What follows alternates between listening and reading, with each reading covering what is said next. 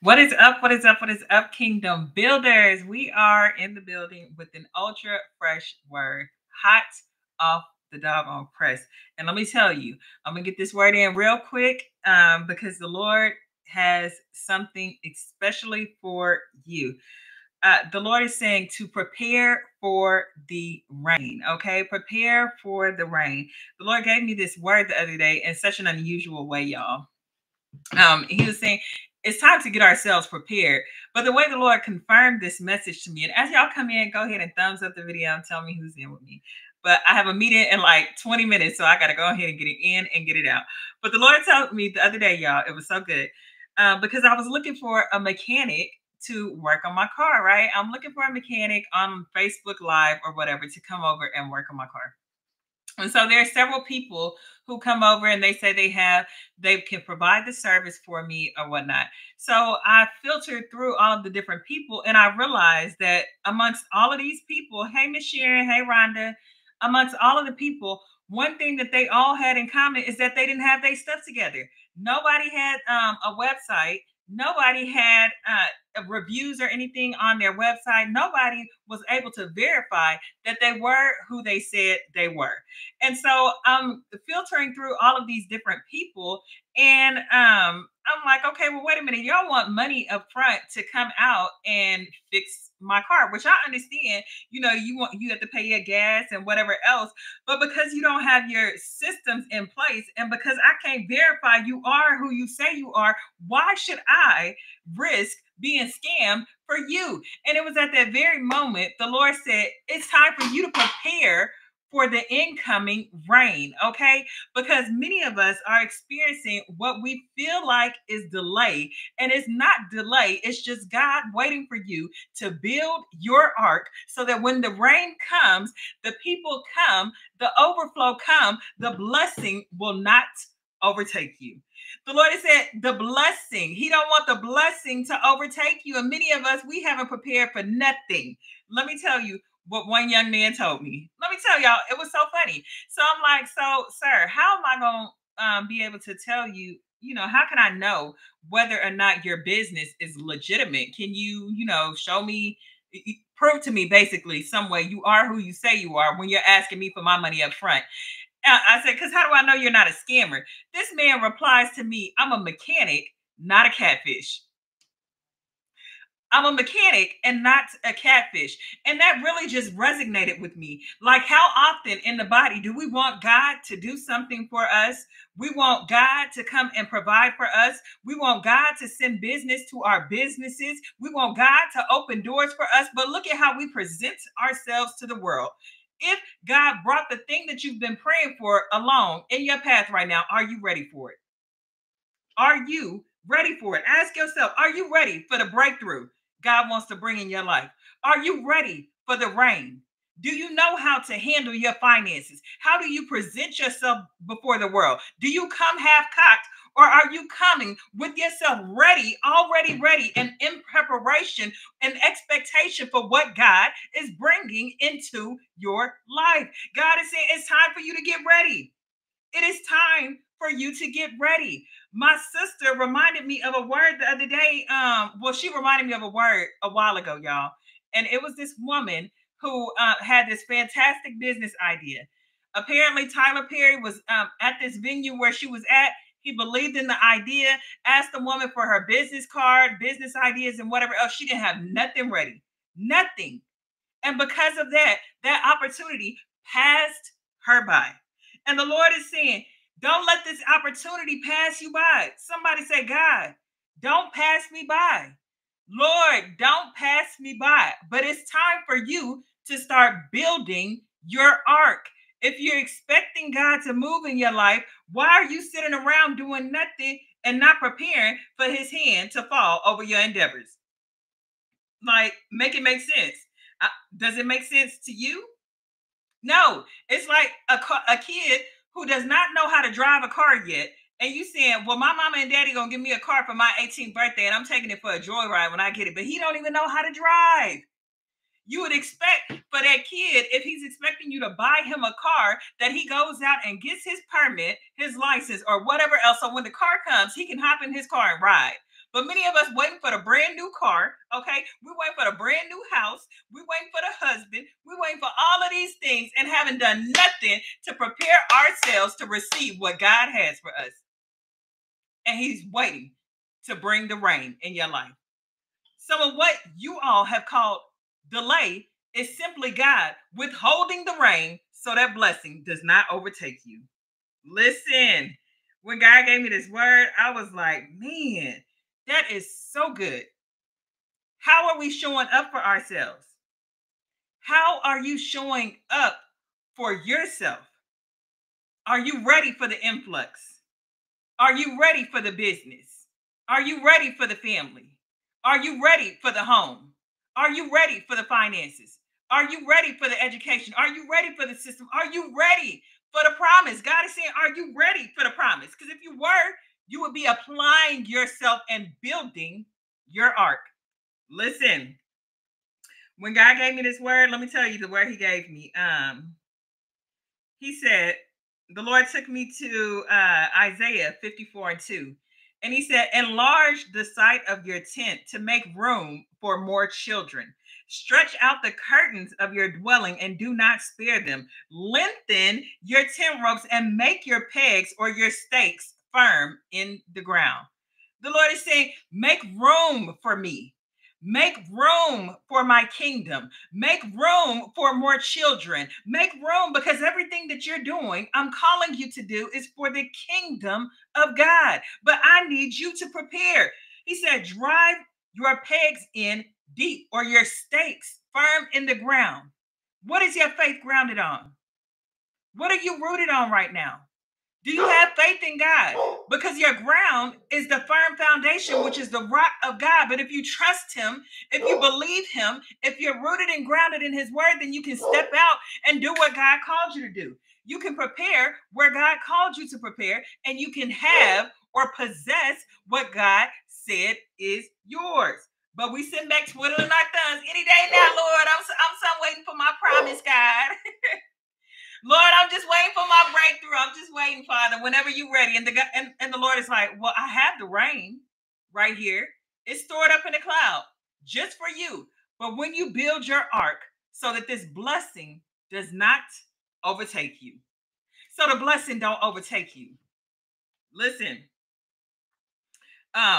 when the Lord gave me this word, y'all, I had never read that word in the Amplified version, but it really struck me because I'm like, God is really trying to make a major impact in his kingdom through his children, but we have resisted and failed to prepare ourselves for what God has for us. The Bible says in the book of Ephesians that I have spiritual blessings stored up for you in heavenly places.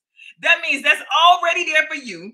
It already have your name on it. The word says it is stored. That means that there is a lot that is packed in a storehouse just for you. But why haven't we received it yet? Why haven't we received it yet?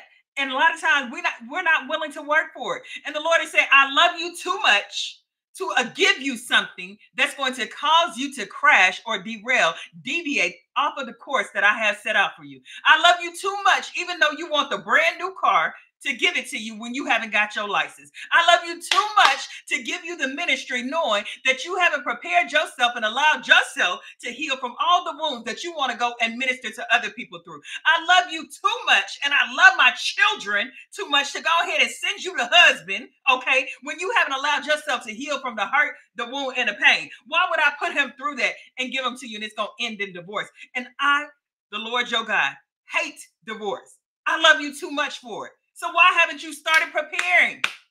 Why haven't you started preparing for what you said you want? Many of you know God gave you a promise. You know what the promise is. You have clear vision, but you have not started putting one foot in front of the other and walking towards doing anything for it. Well, when the Lord tell me to step out, I've been waiting. Well, how long have you been waiting? It's been a couple of years now. I'm just waiting on the Lord. I'm just waiting on the Lord. No, you're not waiting on God. God is waiting on you. The excuse that you're using because you're afraid and because you don't know what you're doing, because you're intimidated, is you're using that you're waiting on God. But if you be honest with yourself, you're scared, you're afraid, and God hasn't given you the full picture. And so therefore you sit back twiddling your thumbs waiting for God. And he says you're going to stand there in that same place and your spiritual blessings will remain stored up in heaven where you never receive them if you never prepare yourself and walk out on faith. Listen, it's time for you to start looking like where you believe God is taking you. It's time to start building your ark for when the rain comes. It's time for you to start applying your faith. Put your faith to work. Faith is an action. It is an action. The Bible says, without faith, it's impossible to please God. But if you believe God, you'll start doing what he's called you to do. Listen,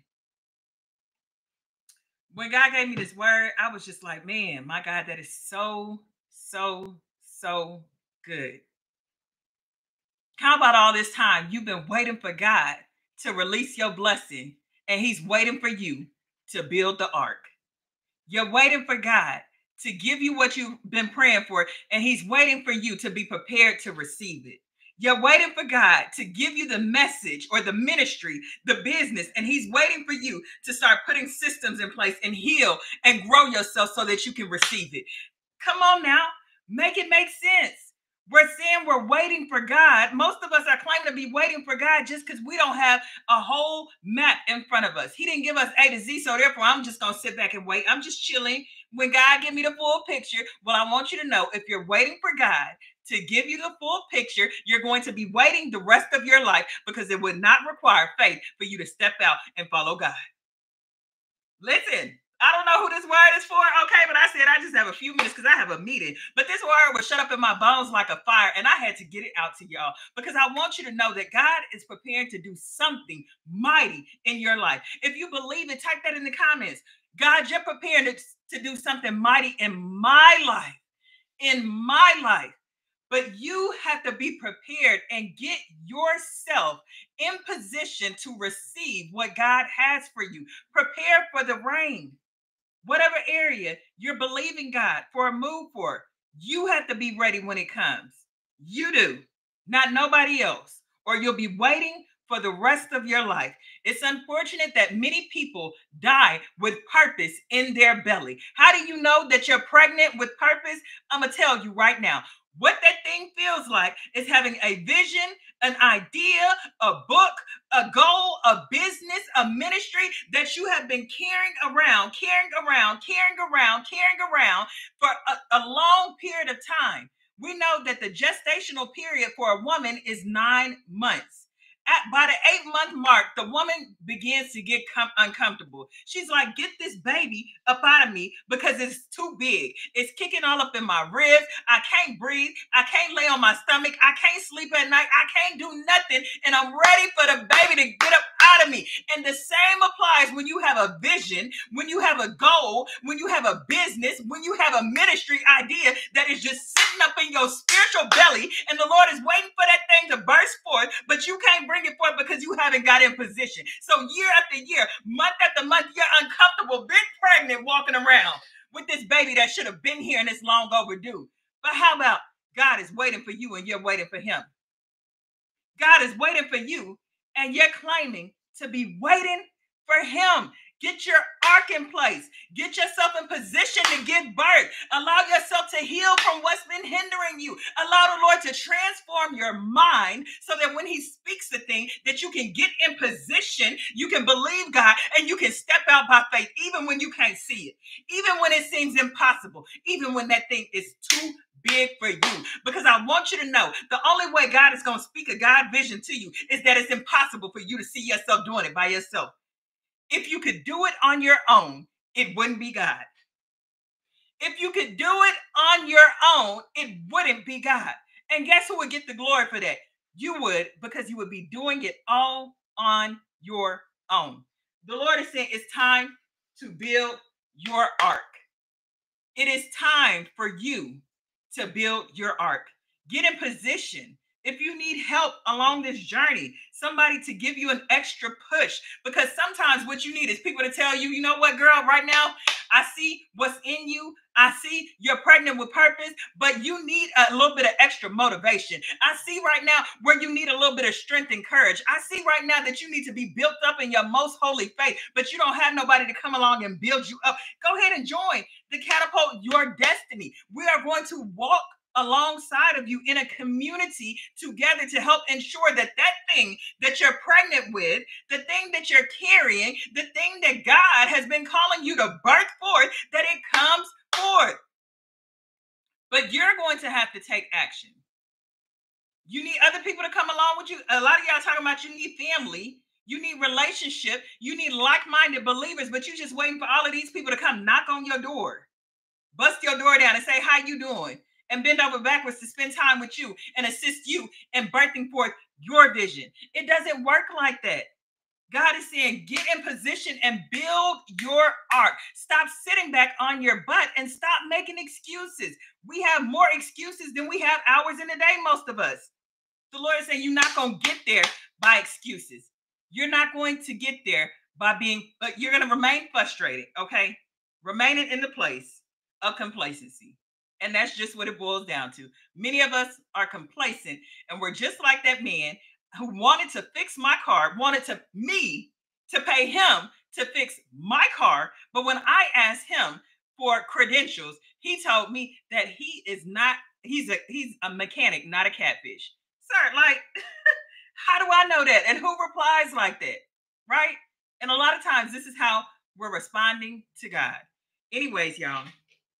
Anyways, I have a meeting here in about 2 minutes. So I said I was not going to make it long. If this word has resonated with you and you are ready for God to catapult you into your destiny, you want an affordable means of coaching, go ahead and join the Catapult Your Destiny group coaching program. A lot of y'all saying you can't afford it. It's like 40 something dollars per month. That's 3 trips to Taco Bell, Whataburger, or whatever else. That's a bundle of hair, a couple of little pair of lashes, or maybe your nails done once a month. I mean, come on now. What it is priority. But you're talking about you're tired of seeing yourself not walking in what God has for you or receiving your blessings. But where is the priority? It's time for you to go forth. But anyways, that's going to be left up to y'all. I got my little meeting. I love you all with the love of God. And until next time, y'all, be blessed. Click the link in the description tab.